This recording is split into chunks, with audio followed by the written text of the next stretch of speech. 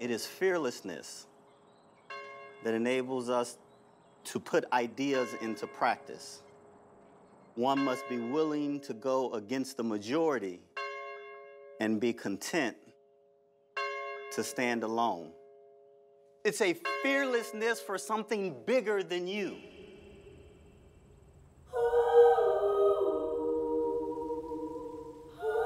I always thought about the good things in life.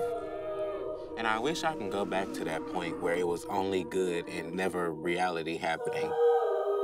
When Dr. Jones created this, the students were building literally each building by hand. And all of that was around self-sustainability. The farm was what was sustaining them.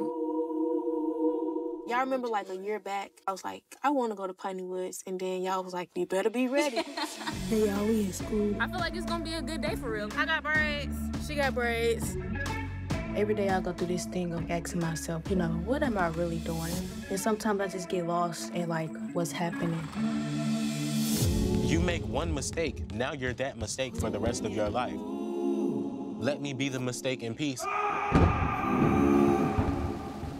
Many of our young people, they're searching for their place in the world. They want to be seen.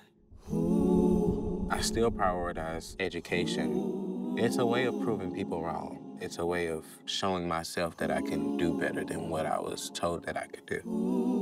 Like, long suffer. Tell me what it means. It means to, like, stick it out, stick it through. Like, to long suffer is to, like, stick with a thing.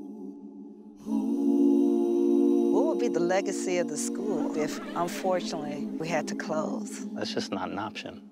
We're the epitome of resilience and hope and all that good stuff, and you can't take that away.